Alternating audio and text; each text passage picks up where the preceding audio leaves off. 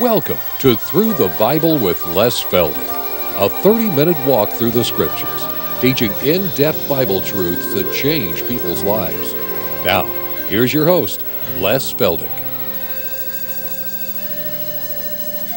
And again, it's good to be back with everybody and good to have all of our studio people with us. We know that you've come from far and wide, and we do appreciate the fact that you come in. And again, to our television audience, we just want you to feel at home and like you're sitting right in with our class. Take your Bible, and we trust you'll follow these references with us, because after all we try to show is what the book says, not what I think or what someone else thinks, but how we can prove from Scriptures that this book is so unique, it is so miraculous, and it's so interesting to study. Again, we like to remind those of you out in television that our book number 2 is now ready for mailing. If you'd like to have a copy of it, which of course will be the second 6 hours of videotapes transcribed, you write to us and we'll be glad to send you one. I'm always being reminded to let folks know that we don't have a big budget to operate on. We have no one underwriting us. And so if you can, we appreciate approximately $5 per copy. That's what they cost us. We don't make anything on them, but in order to save every penny that we can for airtime, we appreciate any help you can give us in that regard. We always like to make it understood that no one takes any money out of this ministry for salaries or compensation. Everything goes to just do the expenses and buy the airtime, and we trust that we can branch out and reach more and more people. Now again, for those of you here in the studio and for those of you joining us, we're going to go back to Daniel chapter 9, and like one of my classes during the week, I almost feel as though they get sick and tired of hearing that when we're going back to Daniel 9. But it is a portion of Scripture that is almost impossible to exhaust. And if you want to be a student of prophecy, this is one of the places you have to start, because this is the foundation of all the rest of end-time events. And you remember we were in it the last 2 or 3 weeks of our programs, and I always have to kind of be reminded for you folks here in the studio, you know, from one half hour to the next is just a 10-minute break away. But for those on television, of course, it's a whole week, and sometimes that's hard to remember. But for those of you here now, we'll come back to Daniel chapter 9, and you remember here is the prophecy in time of a 490-year period in which God is going to bring Israel all the way from coming out of the Babylonian captivity to the coming of Christ to the nation of Israel, as we now know happened in the book of Matthew. But here in Daniel chapter 9, in this 490 years, it's broken down into 3 distinct areas of time. Now we're going to pick it up in verse 25, because we spent a good deal of time on the first verse, 24, how that it brought us all the way up to the work of the cross, the finishing of the transgression, the making end of sins and reconciliation and so forth. Now verse 25, as we move on, know therefore and understand. Now you see, that's clear language. Does God want us to be in a fog on these things? Why, no. The command here is to know these things, and not to be waffling and not to be carried around with every wind of doctrine, but we can study and we can know. Know therefore and understand that from the going forth of the commandment to restore and to build Jerusalem until the Messiah the Prince. Now, the reason I take so long in Daniel 9 is because we have to stop constantly and remind you what to look for. Now watch that word prince. It's capitalized. So this prince is, of course, the Prince of Peace, the Lord of Lords, the King of Kings. It's the reference to the coming of the Christ. That's why it's capitalized. So from the time of the going forth to build Jerusalem. Now you got to stop a moment and look back in history. Several weeks ago we pointed out that in 606 BC, what happened at Jerusalem?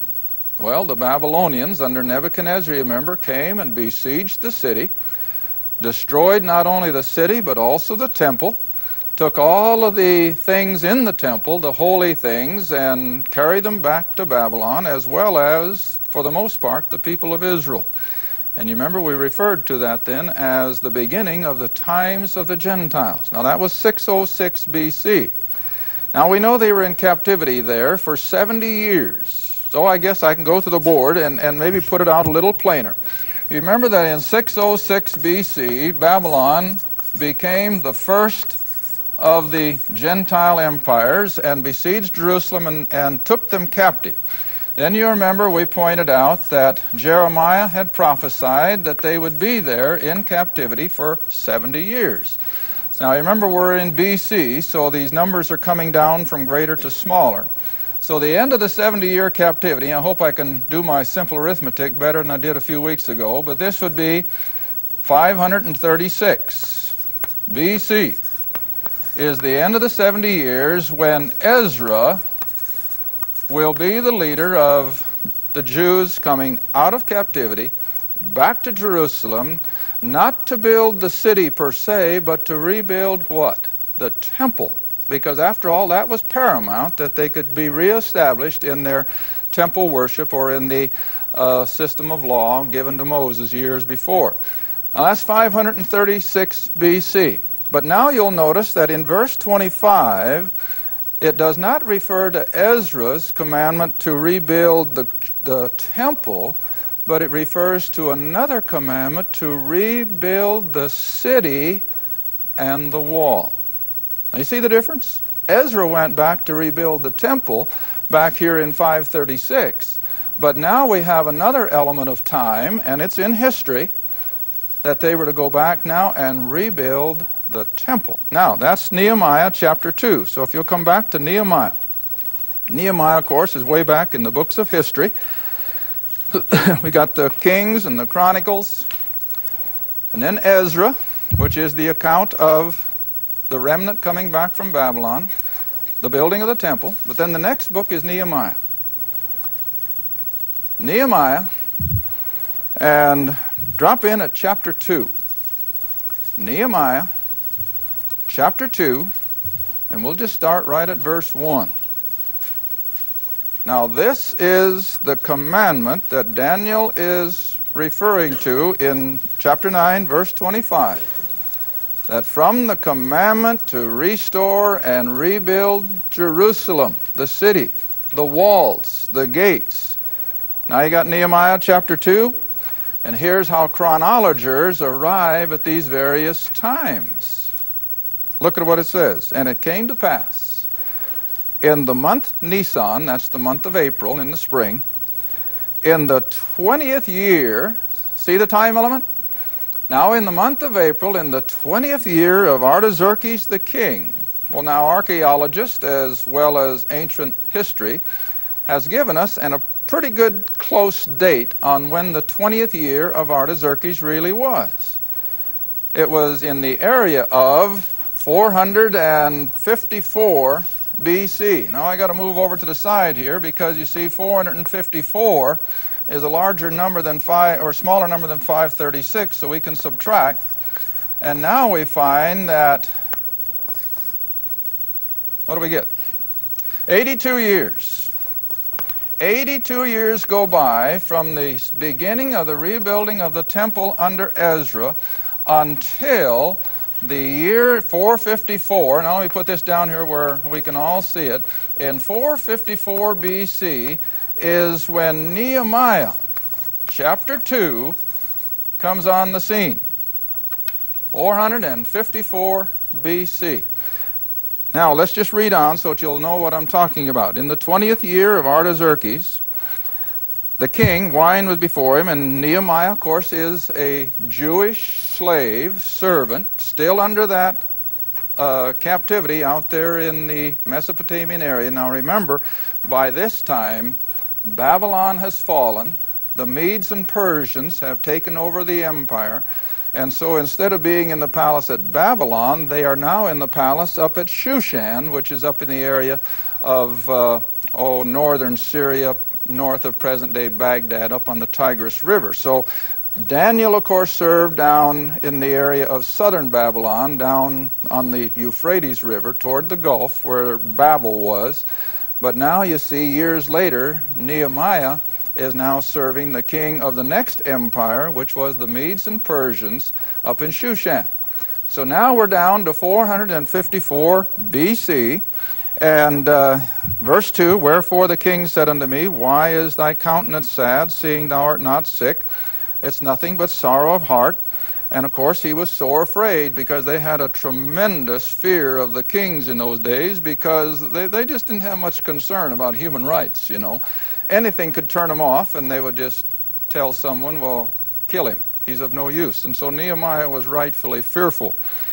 And so he says, I was sore afraid, verse 3, and I said to the king, Let the king live forever. Why should not my countenance be sad, when the city, Jerusalem, the city, the place of my father's sepulchres, lieth waste, and the gates thereof are consumed with fire. Now that all took place when Nebuchadnezzar besieged Jerusalem clear back in 606 BC. So it's been laying waste all these years.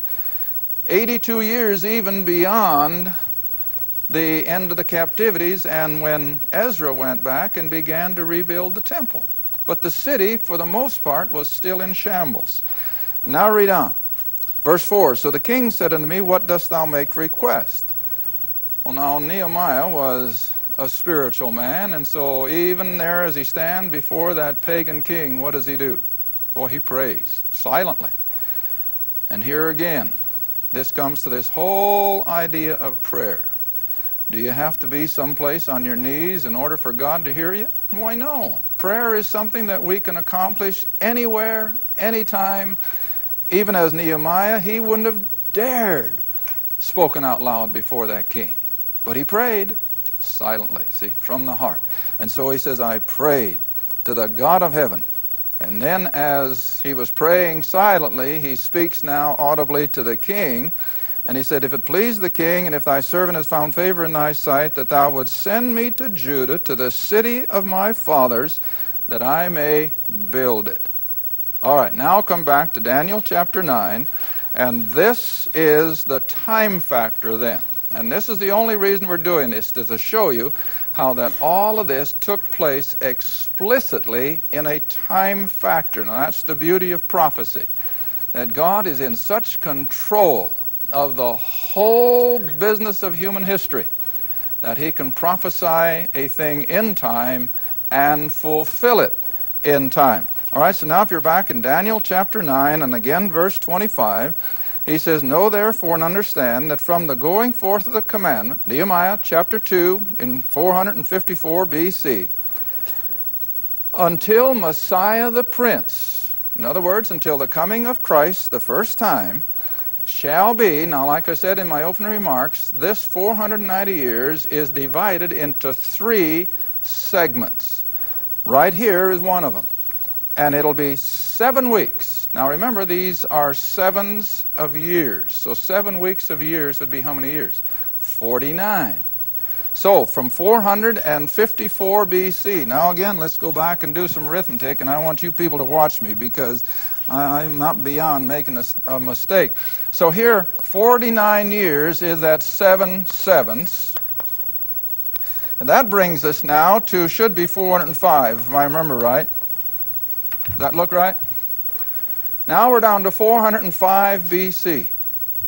Historically, this is the year that Ezra's temple is finally completed.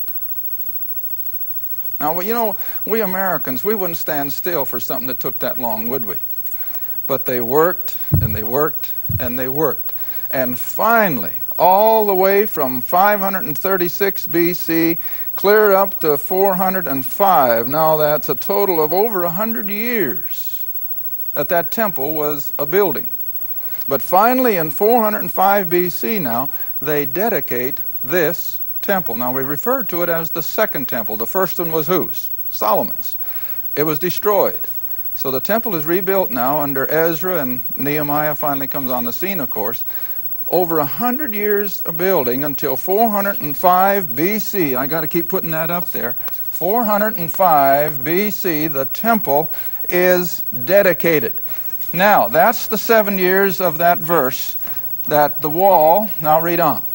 The wall shall be built, or the street shall be built again, and the wall, even in troublous times. Excuse me. Now, if you go on and read the book of Nehemiah, we haven't got time in these few minutes that were allotted for television, but if you read the book of Nehemiah, you'll notice that as they rebuilt the city wall and began to construct the gates, there was so much opposition from the Arabs at that time already, no different than it is today, that the Arabs, Tobias and Sanballat were two of them named, that they gave these Jews so much trouble trying to keep them from accomplishing what they're trying to do, that Nehemiah finally says, I think it's in about chapter 6, that the workers had to actually work with a trowel in one hand and a sword in the other. It'd be as if today you were under such constant pressure that you had to tote a 6-gun on one hip and have a hammer on the other. But so it was then already. But they got it done, and they rededicated the second temple then in 405. All right, now let's read on in this verse, because I'm taking it slow so that you can see beyond a shadow of a doubt how these years are segmented. The 49 years are the 7 weeks then, and the street shall be built again. And now in verse 26, after 62 weeks. Now that's how many? Well, that's another 62 weeks.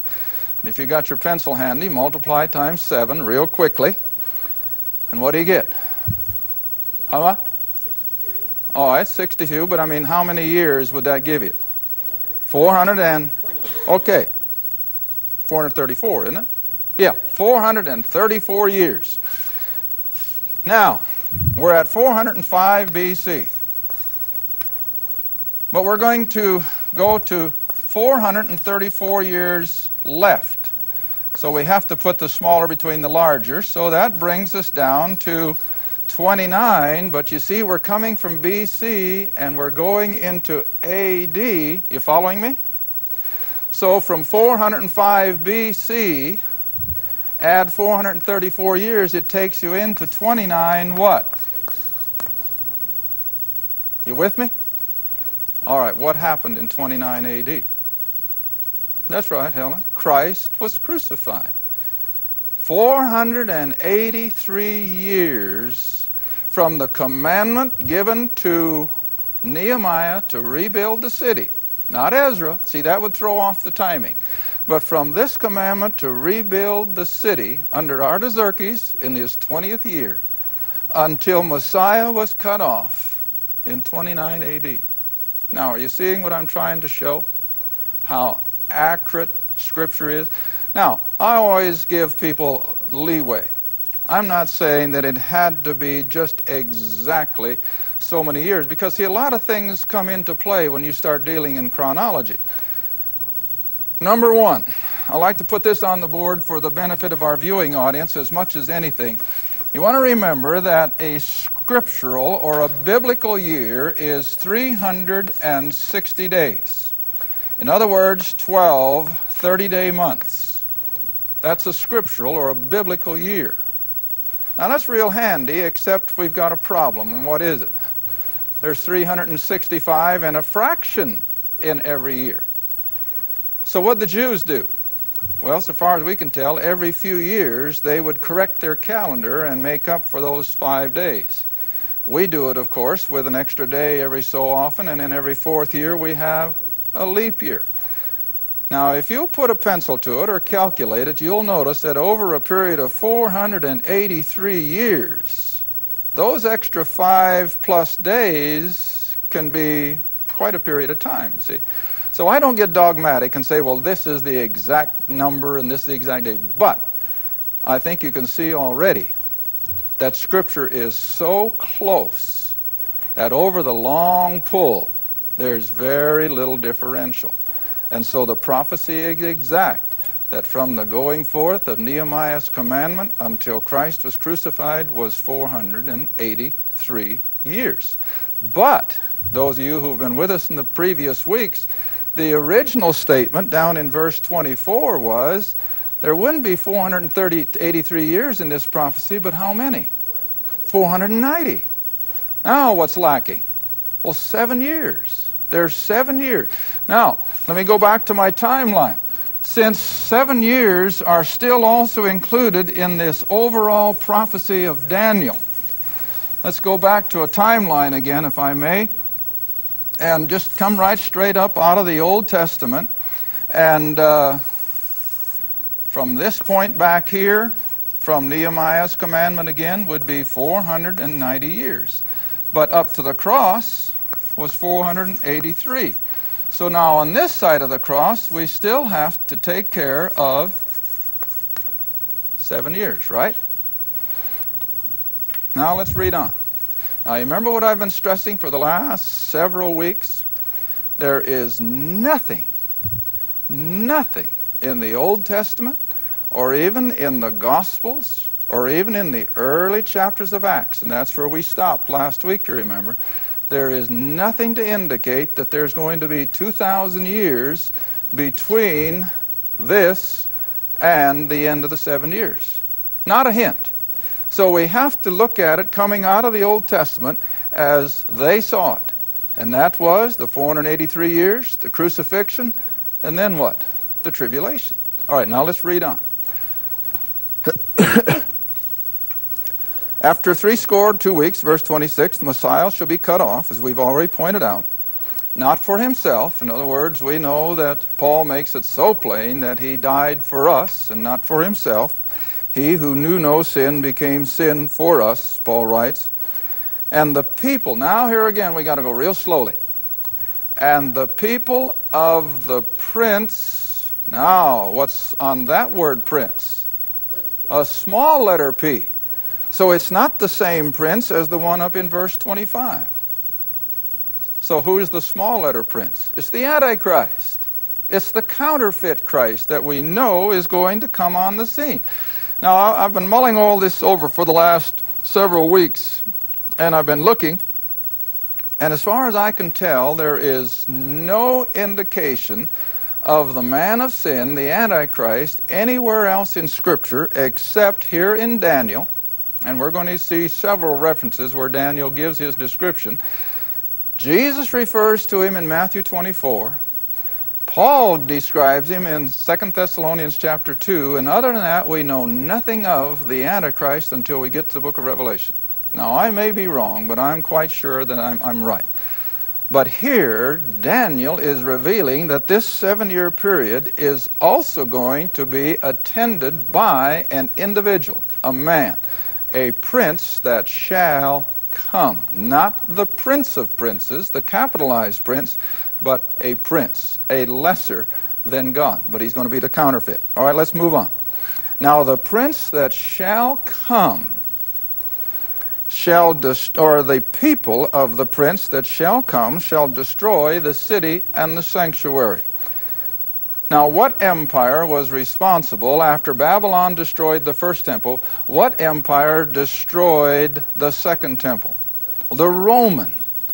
Now again, go back to Daniel's, or Nebuchadnezzar's first. Nebuchadnezzar's vision of all the metals that made up that huge image. How many empires were there? Well, there were 4. The head of gold was Babylon. The chest of silver was the Medes and the Persians. The belly of brass was the Greek.